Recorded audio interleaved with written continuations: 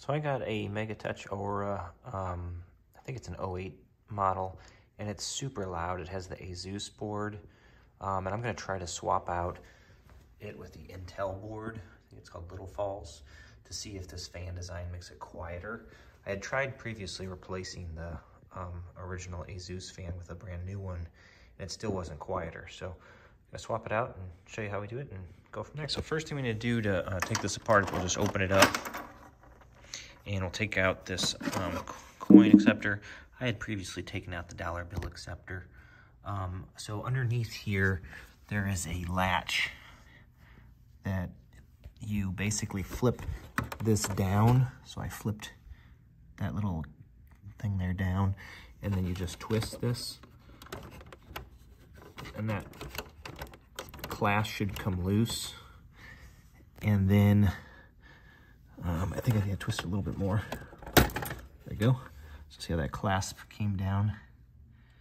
And then we'll just unscrew this here, this thumb screw. I'm gonna take my hand off here for a minute and come right back. I'm just gonna unscrew that, and then we're gonna slide it straight up. Okay, so I have that unscrewed now. So I'm just gonna lift that straight up. We gotta be careful because there's a green cable over here connecting these. So I'm just gonna disconnect that right there. All right, so next we're just gonna unscrew this thumb screw. I already loosened it, and there's a tray here that's gonna slide straight out. So we just pull this back gently, and then the motherboard comes out here. Just be careful, this power supply is actually on a hinge, so you don't want that to fall down on you. So I'm gonna pull this out and to the left a little bit with the camera off, and then I'll come back. Okay, so now I'm gonna take this power supply, just unplug that. I took a bunch of pictures before this, just in case I needed to put it back together. Actually, I never replaced this before. I'm just trying to figure it out. So I'm gonna fold that back, just so I have some more room.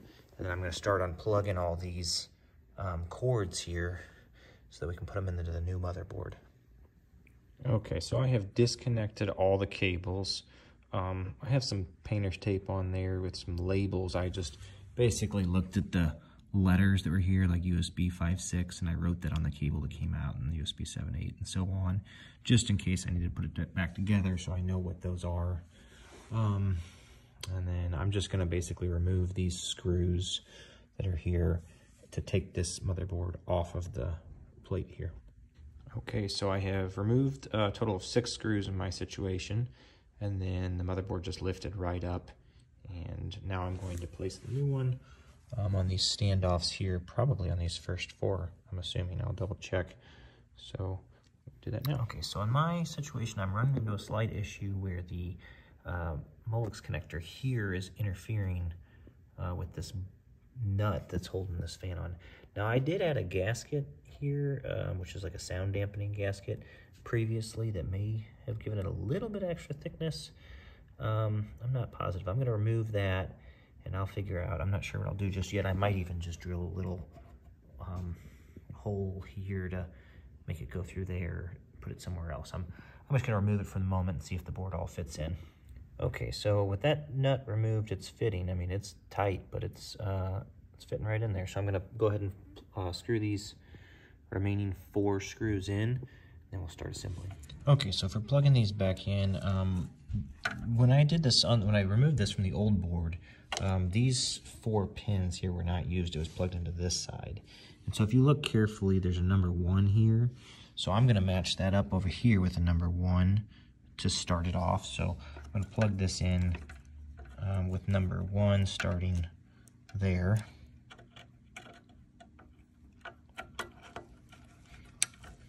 Until it clicks.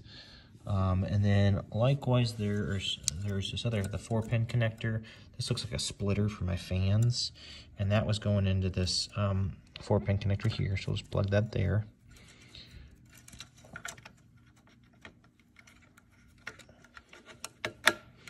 And then I'm just going to take the VGA and plug it into the VGA here. I'm going to take the USB, plug it in here, and then there's an audio laying around here, somewhere here, that's going to go in this green one. I'm get those all plugged in. Okay, so I'm trying to wire this back up. It's a little confusing on where these connectors go, these types of connectors. I had labeled these before before I unplugged them as USB 5.6 is where it came unplugged. And then there's another one here, which is another USB. And effectively, I looked at the manual online and found that this M and L that you see are both for USB, which are these two.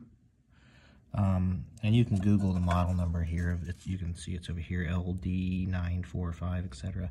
But effectively, there's a blank pin. You can see where it's missing a pin, and that you're just going to line these up. You can see how it's got a spot that's blocked out. So you're just going to line that up with the blocked out one going there, and plug your two USBs into these. Okay, so this last cable, I was trying to figure out what these were for. I'm going to end up not connecting any of this. I looked at the pinouts on the manual for this old motherboard, which is this K8N VMS. And so when we look at that, this is the two cables that are connected. You can see how that not all of them are filled up. There's just two cables on this left connector. That's the power and the reset. And then I think this other one here is for the IDE. I'm not 100%. But anyways, they're not necessary because we don't use the power or reset. There's no power reset button on these devices. There's just a power switch. So I'm just going to leave that unplugged. I don't need that at all. I'm going to go ahead and slide this back in so we can just take let me line this up. There's some guides in there, just the same when we took it out. There's some little rails that these catch in.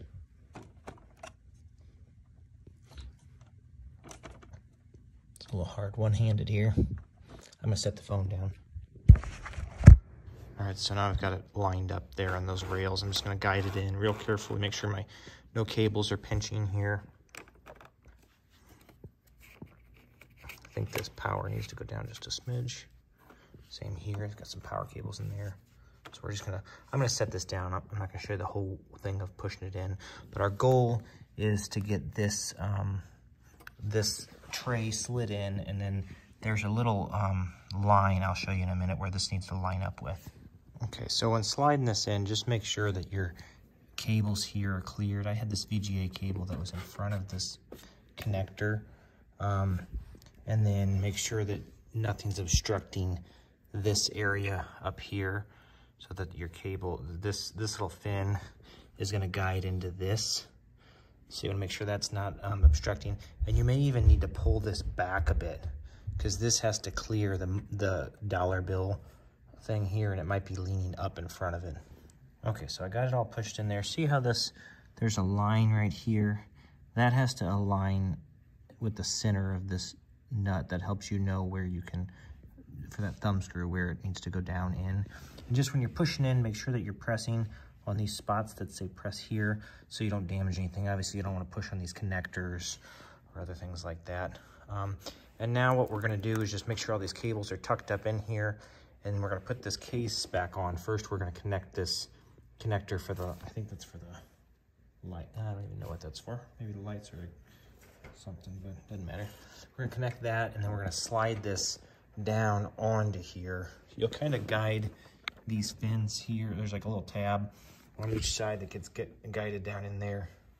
And then we'll use that thumb screw and this latch up top to get it back in. Okay, so I got everything back together here. I'm just gonna turn it on.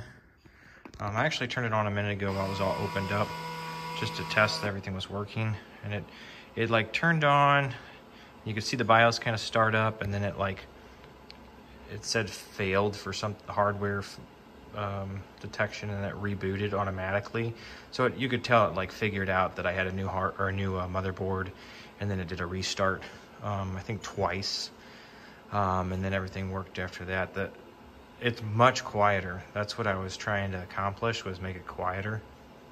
I mean, there's still a fan noise, but it's not nearly as loud as the old fan was, so mission accomplished there.